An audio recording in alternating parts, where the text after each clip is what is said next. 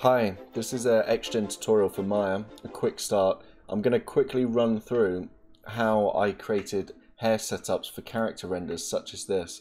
So you can see we've got Xgen hair on the clothes and this coat bit, and then his moustache, beard and eyebrows. So I'm going to show you the process that I did for that, and it's not an in-depth look, it's just what I needed to know to do that sort of render. And there will be timestamps in the description, and also if you want to download this scene you can do, there'll be a link, or if you're a Patreon you get access to this scene as well as other ones that will from previous tutorials. They're all on the Patreon page when you become a member.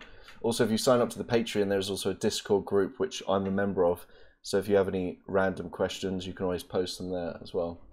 So in this scene, let's quickly take a look. So we've got this lady's head, and we've got the main geometry, which is these bits. So if I just isolate them, so you've got the eyes and the head. So they're the renderable geometry. And then if I hide these, then all these ones on the outliner on the left hand side that have the word Xgen, these are basically elements that I've separated from the model. And what we can do is we can actually use them as basically emitters of the groom, or areas to place collections. So that might not fully make sense, but I will show you now. So I'll turn this back on. Let's start with the head. So for Xgen you might need to load the plugin for it. So you go to Windows, General Editors, and oh wait, no, it's Settings and Preference, Plugin Manager. And then if you scroll down there, like, it should be loaded automatically. Well, for me it always has been, but somewhere down there there's like Xgen Toolkit, and yeah, and so you've got an Xgen tab here, and you can load the Xgen window at the side. I think if you go to hold down spacebar and then find the Xgen tab somewhere in here. Can't see it, there's way too many options in the software.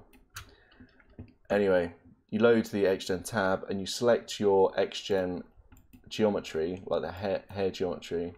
The reason why I've isolated this is just so I can control each patch easier, rather than if I'd selected the whole head, then I would have to create a lot more masks, so it would be a lot more painful, to be fair. Okay, so I'll select this head Xgen Geo and click create new description. So I'm going to call it head hair underscore DESC for description, and then create a new collection.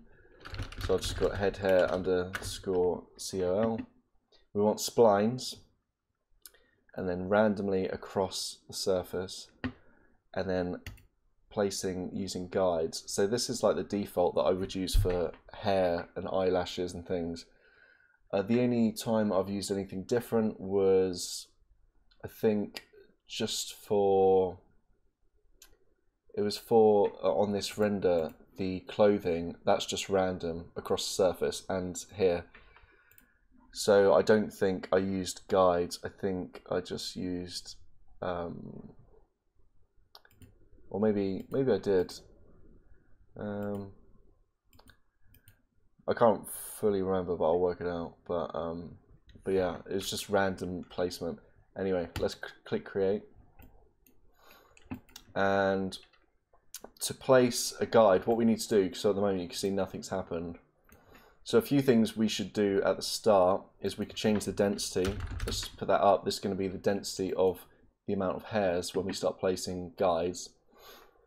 And then the width, we can reduce that, although maybe I should put down a guide first. So if you want to put down a guide first, you click that button, you click there, and then you can scale it up. And then if you hover over an empty space, you can click guide control points, and you'll see we've got 4, which isn't very many, because this hair, we ideally want to go like back behind her head, something like that. So 4 points is not really enough, like it's already being stretched. So what we can do is I'll just spread these out a bit more.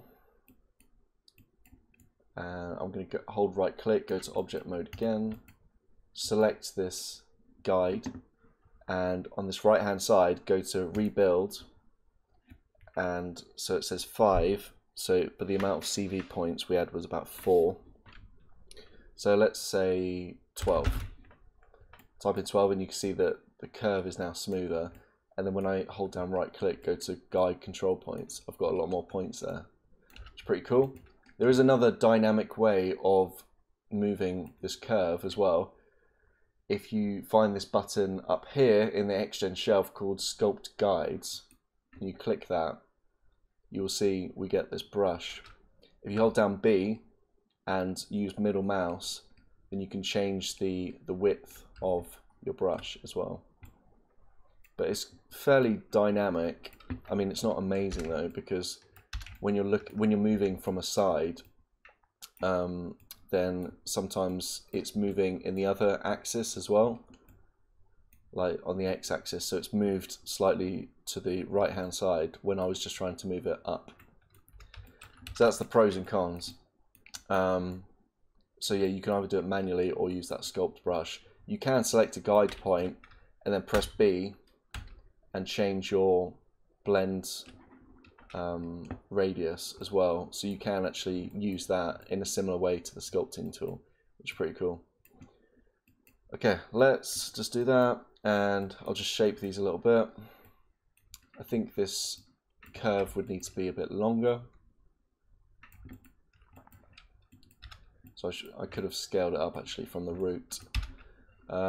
Let's press preview and see what happens. Okay, so nothing has happened so far, so there's probably not enough guides there. So let's quickly put down another one. In fact, I'm going to hide the head because it's too distracting. So let's put down another guide. Whoops. There we go. Oh, it looks like I put down a guide down there. I'm just going to delete that guide. Okay, so this one, so I'm going to scale it up, then do a rebuild, type 12 in, and just quickly try and shift it behind the back of the head.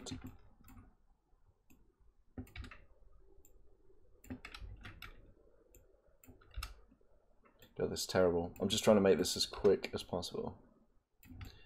Right, okay. So that's not good. But now, when I press preview, now that we've got 2 guides in, you can see we've started to see something happening. And to get a more realistic flow of them as well, you can change the modifier CV count. So if I put that to 10, so we've got more iterations in the curves. In the width is too wide at the moment, so let's change this down. Let's reduce this to 0.1, and the taper as well, let's move that to like 0.8, so this just thins out the hair strands as well, so they get thinner towards the end. Also, to improve what we see in the viewport, we can press this button, which is multi-sample anti-aliasing. So we press that, unless your computer sucks. If your computer sucks, that might just crash your computer. Okay, so yeah, so we've got that, and so what you would do is you would add in a lot more curves. Like you would add in, I would add another one there to go around the ear, and then I would add in some here, these lower bits, and then another one on the other side, and then I'd take it from there. Then once you've done that, you go to modifiers. Generally speaking, for standard hair, I would just add clumping, go to setup maps, just hit generate, that generates clump points, press save, and now it's added clumping. And now we can control it using this curve as well, so you've got the root and tip, so you can basically tell where you want the clumping to occur and not occur. So you can see it's a linear, like down, so we have more clumping at the tips on this one, so that's before and after. and then we can add another layer of clumping as well. So we've got 2 clumpings now, and then set up maps, and then generate, press save, let Maya think.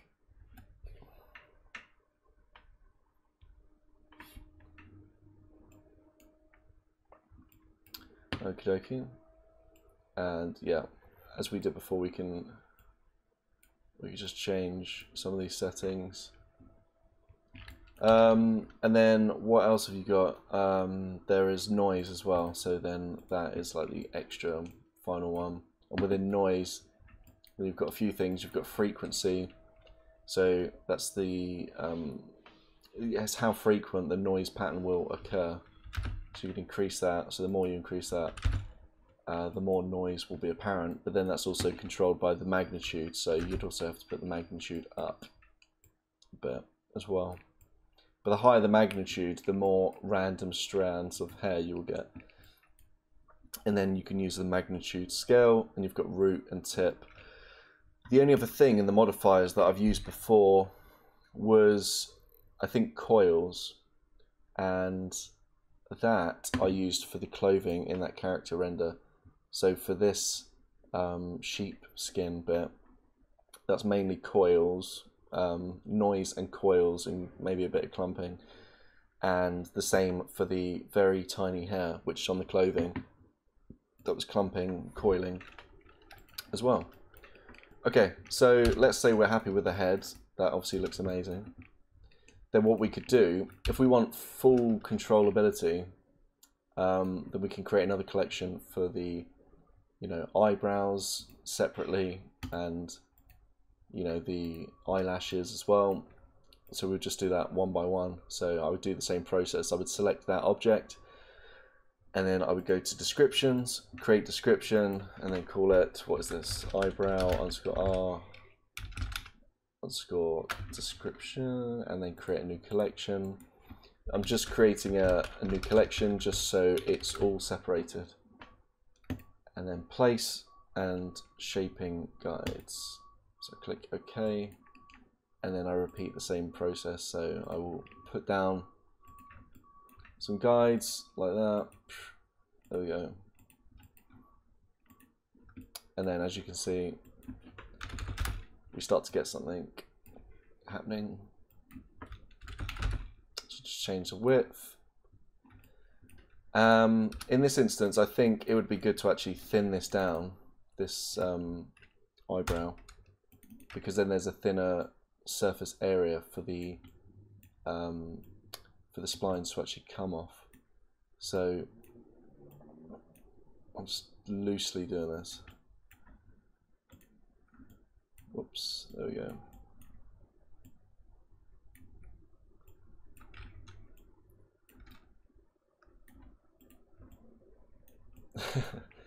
Okay, so yeah, basically you would just have to thin this piece of geometry down to get less splines in that area. But then everything else I would probably just change to be the same as well, like the tapering to 0.8, and then taper start to 0.8 as well. Something else we'd need to change would also be in the preview and output section for all your collections. So you have to do this for all of them. And you need to go down to renderer and then click Arnold renderer, assuming you're using that. But if you've got other renderers installed, for example, I've got Redshift installed, then it should pop up as an option. But if you don't do that, you won't get proper renders, like the renders won't work. And also you need to go, for each collection, you need to go to File, Export Patches for Batch Render. You click that, and if your character is animated or it's on a turntable, then click that and then type in the frame range. And then just click Export File. So you need to do that and change Arnold Render before anything will actually properly show up. Because if stuff shows up, then it won't be accurate. It'll just be some weird guesstimated version. Okay, another aspect of Xgen to quickly talk about is I'm going to do it on this sphere just because it's a bit more of an easy basic shape. Okay, so I'm quickly going to make some UVs for this, because if you want to do any maps, your hair geometry needs to have UVs. So let's create a description for this. Let's call it sphere underscore des, can't spell sphere, and then create a new collection, sphere underscore collection, and yep, place guides. So let's put down some guides.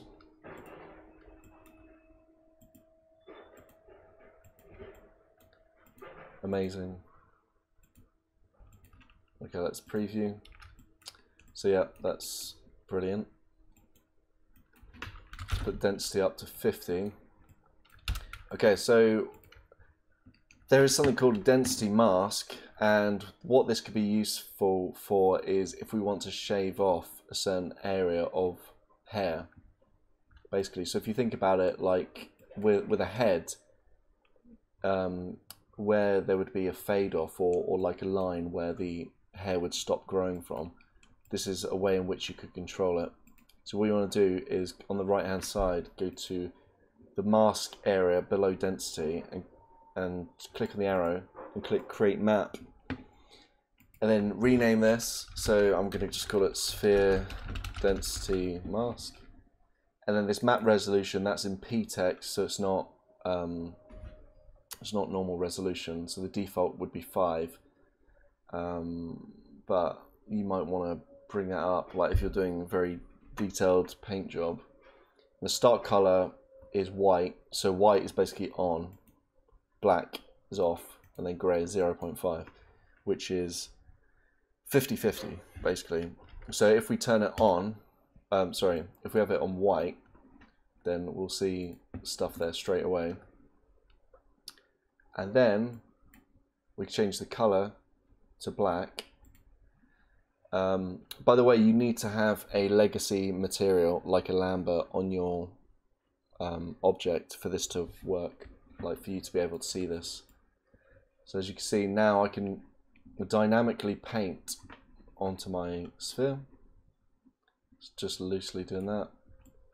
And then I click save, and as you can see, it has just updated it to there. You can also load in brushes from Maya. So there's the load, this load folder, and in fact I already loaded one in, but there's one that's already built into Maya. But if I just show you, so I'll change the color to white, and then I'll click on this button, which is paintable texture. As you can see, now I'm using this sandy brush to do the fade off a bit more, so it's a bit more natural in comparison to a flat brush. And then I'll press save, and as you can see, there's a bit more variation there as well. And if you want to blend it a bit more, then you would just change the color to a bit of a mid-gray as well, so you get a bit more 50-50. Press save again. There we go. Let's put the density as well. Beautiful. Cool. So another thing you can do is, similarly, you've got a region mask, and this is if you basically want to part hair, you can use it for that. So you would go create map, click on the drop down. In the start color, you've got red, green, and blue, and these are basically different regions. So if you just want a center parting in hair, you would only need like 2 colors. So you could start with the red, click create, and then go to color, and then pick the green default color, and you could just, okay, I'm going to hide the hair, do clear Xgen preview, just so I can see what I'm doing.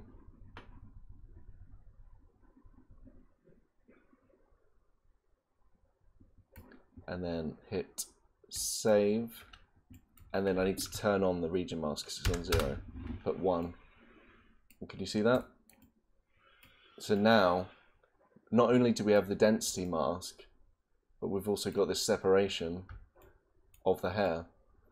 And I've not even done anything with the CV curve, so that's pretty cool. So if you imagine if I actually you know, altered these curves to make them a bit more natural and curve either side, and then added in my modifiers on top, then we would get quite a nice center parting, you know, more natural as well. So yeah, that was pretty much it. That was a super duper quick Xgen for Maya tutorial. As I said at the start of the video, like, I'm not a grooming expert, but this is what I did to create character renders such as this one. And hopefully that's of use. If you want any further questions or you want to request any tutorials, you can sign up to patreon.com/Raycast, and you could be added into a Discord group to ask questions. You can download the file in the link below, and yeah, have a great day. There is one final aspect I forgot to mention when it comes to rendering hair. What you need to do is apply a shader to it, and you want to apply this to the description for each of your hair objects. For each of your descriptions, you need to apply a shader. It could be the same one or it could be different ones. So for example, this hair description there, I'll select the hair, hold down right click, go to assign new material, and because I'm rendering with Arnold, I'll go to the Arnold tab, and you see there's an AI standard hair, and so that's just made my hair black for that. And so here I can click on it, and there are presets available, so I can literally just pick blonde, and then I can change this to head hair underscore matte for material, and yeah, so now this should render, assuming I've done the other steps that I mentioned before, where you go to preview/output, you change the renderer to Arnold, and then go file, export patches for batch render, press export file. If you've got an animated character or turntable, then press that and put in your frame range. Click export file, and then when I hit render, then it will render out, and that's it. That's all you need.